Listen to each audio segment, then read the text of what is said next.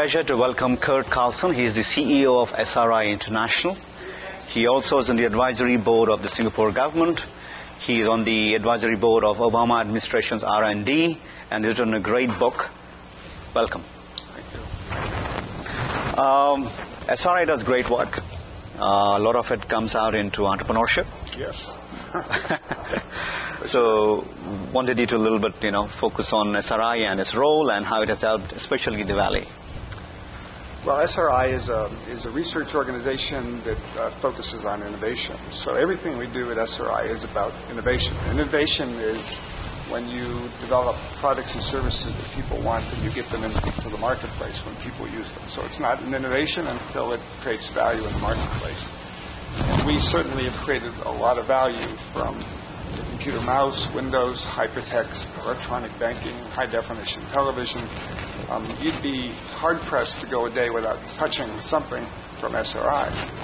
And being in the Valley, of course, helps that enormously. And we get to meet interesting, valuable people all the time. And we, inside of SRI, we focus on the process of innovation, too. We teach all of our people what it means to be an innovator, what it means to be an entrepreneur. It's very much part of our culture, and it continuously leads to us being able to participate in major new innovations. One of the great achievements of institutes like yours and the University of Stanford is that the research is then productized in a very successful way, which is lacking in many universities across the world. And they try to emulate this model. And they consistently try, but they're not come up to the market. Where do you think they need to improve? It's very hard for a university by itself to systematically create innovations. Here in Silicon Valley, obviously Stanford, UCSF, and Berkeley are three of the top 10 universities in the world, but they're also surrounded by institutions like us and by the venture community, which drag those innovations out of the universities.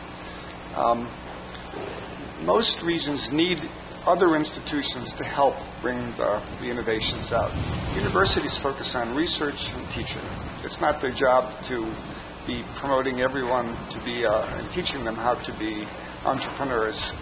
That really has to come, I think, with partnerships with others. So, for example, many places we and others help incubate ideas out of universities. So we bring the right people together, we incubate the ideas, we hire the CEOs and do all the things that are necessary to create great companies.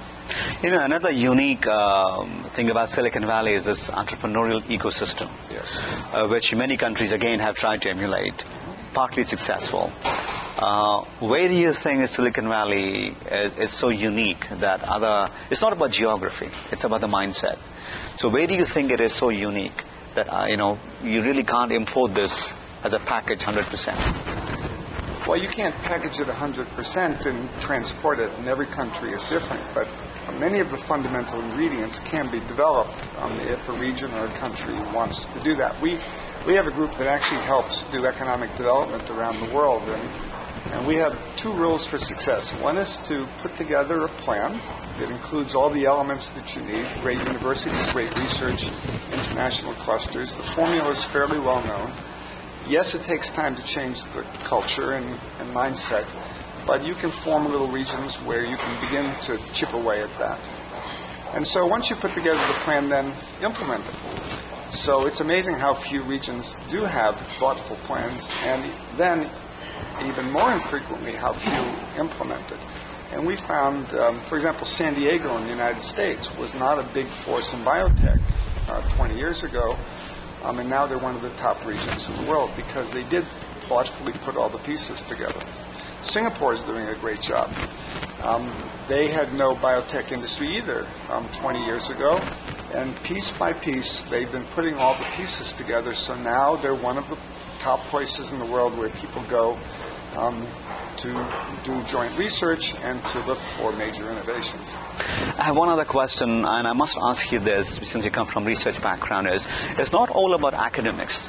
So countries like Singapore, whose academic standards are much higher than the US, and a lot of other countries whose academic standards are much higher than the United States, but they've not all succeeded really well in entrepreneurship. Right. So I just want you to describe what the distinguishing factor, if you may, which is, academic versus, the other culture that is required to promote entrepreneurship.